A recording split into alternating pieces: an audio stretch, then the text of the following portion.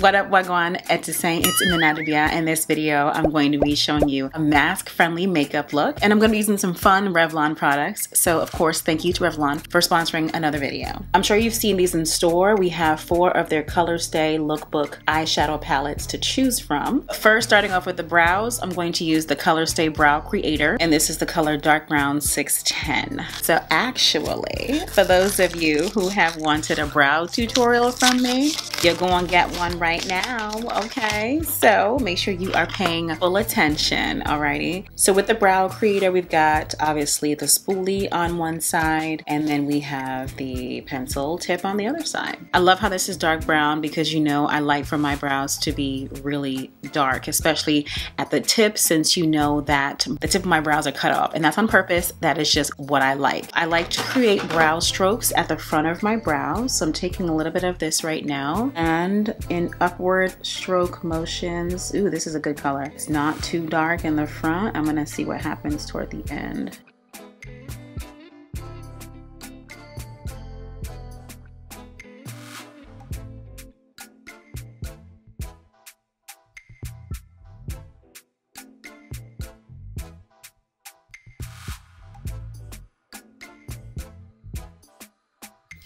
Alright, so as you saw, what I was doing was creating the upward stroke motions to really mimic actual brow hairs. I like to fill in the front because I just want it to be more defined, and then really lightly doing the same at the bottom. Then I made a line underneath, and I like my arch to be really high, and that's what I did at the bottom here. And then I connected it at the top. Light strokes, okay? We're not gonna like draw right off the rip. You wanna make sure you're doing some light, short strokes to then really get that shape that you want. And now toward the end, I'm gonna really press this in to get more color payoff. That is how I do my brow. So let's do the other side.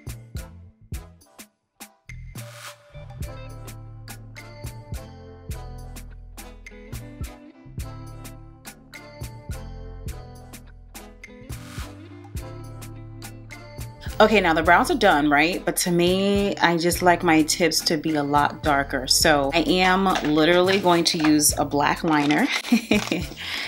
Here's the Revlon Color Stay eyeliner pencil in the color black. Literally gonna use this on my brows and also in my waterline once we get to that stage. And we're gonna clean that up, so I'm not worried about that.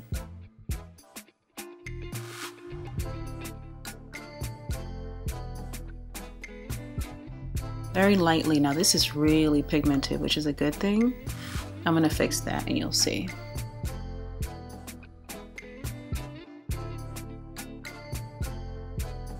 At the back of this Color Stay Brow Creator, I'm gonna take the spoolie, picking up some of this pigment and then bringing it in. So I'm gonna borrow some of the pigment at the end and bring it in so that I can create a gradient so that there's no harsh line. That is a brow. Okay, that is the way I do my brows. Okay, so I want you to comment and let me know if you've used any of these products for your brows. And let's move on to the eyes. All right, so let's have some fun. I'm gonna match my mask, which is going to be a leopard mask. If you know me, leopard is my neutral color. I love leopard. Let's transition and get some eyeshadow down using the Rebel. This is number 930. I'm gonna move between this color and that color, these two right here. Obviously, we're all having to wear masks. You can really go dramatic with your eyes, obviously, or do something really natural. I'm gonna do something in the middle. I know some people who just do their eye makeup. If you just really want to do something to your face and not look plain, you know, you just do your eye makeup, put your mask on, and because you're not taking it off the whole day or for your whole shift at work, it doesn't matter what you have on, right, underneath it. But you may want to really play up the eyes a little bit. So here's a way to do that. So putting down this transition color first, because we all know, if you've been here long enough, that the transition color is very important to me. There's no eyeshadow look that I do without a transition color. Tapping off the excess because that's always really important as well. I'm lightly blending this in, not pressing it too hard, and I'm going out to the end. Blend it right into your crease, and this is that first color. And now with the second color, which is right here at the end, I'm gonna intensify that crease. Hello.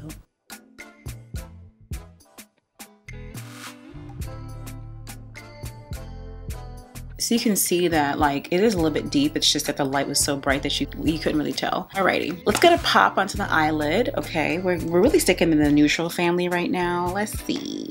You know what? I'm gonna just stick with the same palette, Rebel. Yeah, let's just stick with Rebel. Now I'm gonna use this lighter color here. And then to highlight my inner eye tear duct, I'm going to use this color here.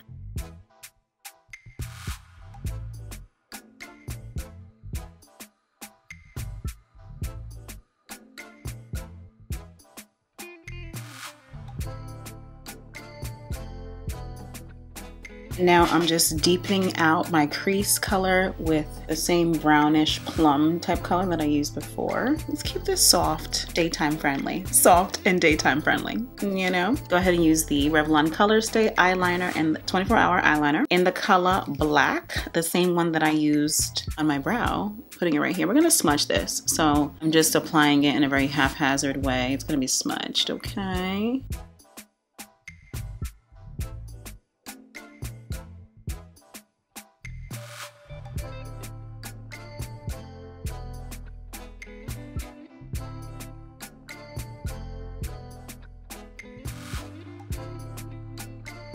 Amazing. Fantastimo. Same black eyeliner down to the bottom. And then of course we're gonna highlight the inner eye tear duct. You know, I live by that. I'm gonna take this yellowy gold color right here. This brush I'm using actually is the Revlon Crease shadow brush that I feel works a lot better right here in the inner eye. Inner eye tear duct highlight, come on, that is really gonna highlight the eyes, make you look awake. It's like amazing, really, really cute. Alrighty. And then of course, Revlon So Fierce Big Bad Lash Mascara. This stuff is really good. Look at the difference. Look at that. Like amazing, okay? Okay, I'm gonna add lashes. You know I have to. All right, now it's time to put the mask on, okay? And let's see how she looking, how she matching. You know I love pink, okay? You know I love pink. It's soft. And to me, pink is complementary to brown and black, okay? Ooh, how cute. Yes. Now, how cute is this? So I hope that you enjoyed that fun mask-friendly look. I enjoyed that eyeshadow palette for sure. The pink has got some kind of shimmer to it, so really, really cute. Links to products are down below. And as always, I am glad that you are here. I am glad that you watched this video. Make sure you subscribe. Make sure you give the video a thumbs up, and I want you to comment and let me know if you plan on trying out this mask-friendly eyeshadow look. Thanks for watching. Bye.